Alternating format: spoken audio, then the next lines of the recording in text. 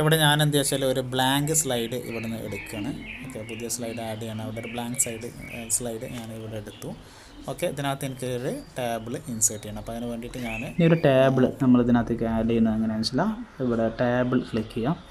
Table click ചെയ്ത് കഴിഞ്ഞാൽ എത്ര റോ എത്ര കോളം എന്ന് ചോദിക്കുന്നുണ്ട്. എനിക്കിപ്പോൾ ഒരു 3 കോളമാണ് ആവശ്യമെങ്കിൽ അവിടെ ഇത് ചെയ്യാം. ഇനിയിപ്പോൾ ഒരു 2 കോളമാണ് ആവശ്യമെങ്കിൽ ഇവിടെ കുറച്ച് കൊടുക്കാം, 2 എന്ന് കൊടുക്കാം. ആ രൂപത്തിൽ കാര്യങ്ങൾ ചെയ്യാൻ പറ്റും. പിന്നെ ഞാനിപ്പോൾ ഇവിടെ എന്താണ് 2 ഇങ്ങനെ കൊടുക്കാം. ഇപ്പോൾ ഒരു റോസ് കോളംസ് 2 വേണം. റോസ് എന്ന് പറഞ്ഞത് എനിക്കൊരു 5 വേണമെന്നുണ്ടെങ്കിൽ ഹെഡിങ് അടക്കം 6 വേണ്ടി വരും. ഓക്കെ, അത്രയും കാര്യത്തിന് ശേഷം ഇൻസേർട്ട് ടേബിൾ എന്ന് കൊടുത്തു കഴിഞ്ഞാൽ ഈ ടേബിൾ ഇവിടെ ഇൻസേർട്ടായി. ഇനി ഇതിനകത്ത് എങ്ങനെ ഡാറ്റ കൊടുക്കുക, ഇതിനും ഡബിൾ ക്ലിക്ക് ചെയ്യുക. അപ്പോൾ ഒന്നാമത്തതിനകത്ത് ഡാറ്റ വന്നു. ഓക്കെ, അപ്പോൾ ഞാനിപ്പോൾ സീരിയൽ നമ്പർ അല്ലെങ്കിൽ റോൾ നമ്പർ എന്ന് കൊടുത്തു. Roll number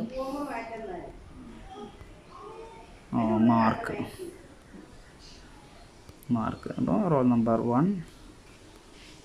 okay, second click ചെയ്യുക, 2, 3. ഓക്കെ, അങ്ങനെ കാര്യങ്ങൾ എൻ്റർ ചെയ്ത് കൊടുക്കാൻ പറ്റും. ക്ലിക്ക് ചെയ്യുക, എൻ്റർ ചെയ്യുക, അങ്ങനെ. ഓക്കെ, മനസ്സിലായല്ലോ. അങ്ങനെ ബാക്കിയുള്ള കാര്യങ്ങളും നമുക്ക് ആ രൂപത്തിൽ ചെയ്യാൻ പറ്റും. ഇനിയിപ്പോൾ ഇതും അതുപോലെ തന്നെ ഇത് വേണ്ടാന്നുണ്ടെങ്കിൽ ഇതിനെ ക്ലിക്ക് ചെയ്ത് പിടിക്കുക. കട്ടിൽ ക്ലിക്ക് ചെയ്ത് കഴിഞ്ഞാൽ അത് കട്ടായി പോകും. ഓക്കെ, അത് ഒഴിവായി. ഓക്കെ, അൺഡു ചെയ്തു. ഇവിടെ ഡാറ്റ വന്നു. ഓക്കെ, ഇനി ഇതിൻ്റെ ഒരു കോപ്പി വേണമെന്നുണ്ടെങ്കിൽ ഇവിടെ ക്ലിക്ക് ചെയ്യാം, പ്രസ് ചെയ്ത് പിടിക്കുക. അപ്പോൾ ഇവിടെ സെക്കൻഡ് ഓപ്ഷൻ കോപ്പി വരും. എവിടെയാണോ പേസ്റ്റ് ചെയ്യേണ്ടത് അവിടെ കൊണ്ടുപോയിട്ട് ക്ലിക്ക് ചെയ്തുകൊണ്ട് നമുക്ക് എന്ത് ചെയ്യാൻ പറ്റും, പേസ്റ്റ് ചെയ്യാൻ പറ്റും. ആ രൂപത്തിലാണ് ടേബിൾ ഇൻസേർട്ട് ചെയ്യുന്നത്.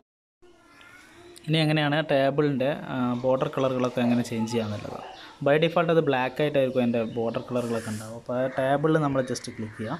ടേബിൾ ക്ലിക്ക് ചെയ്തതിന് ശേഷം താഴെ കാണുന്ന ഗ്രിഡിനകത്ത് ക്ലിക്ക് ചെയ്ത് കഴിഞ്ഞാൽ ഇവിടെ ചോദിക്കുന്നുണ്ട് ബോർഡർ കളറെന്ന് ചോദിക്കുന്നുണ്ട്, അതിൻ്റെ ബോർഡർ ഡാഷ്. അപ്പോൾ എന്താ വെച്ചാൽ ഇവിടെ നിന്ന് നമ്മൾ എന്ത് വെച്ചാൽ ഒരു കളറ് സെലക്ട് ചെയ്യാം. ഓക്കെ, ഇവിടെ പല ബേസിക് കളറുകളുണ്ട്. ഓക്കെ, അപ്പോൾ അതിനകത്തുനിന്ന് ഞാൻ ഇപ്പോൾ ഒരു റെഡ് കളറ് ഇവിടെ സെലക്ട് ചെയ്തു. ഇപ്പോൾ എൻ്റെ ടേബിളിൻ്റെ ബോർഡർ കളറുകളൊക്കെ എന്ത് ചെയ്തു, റെഡായിട്ട് മാറിയിട്ടുണ്ട്.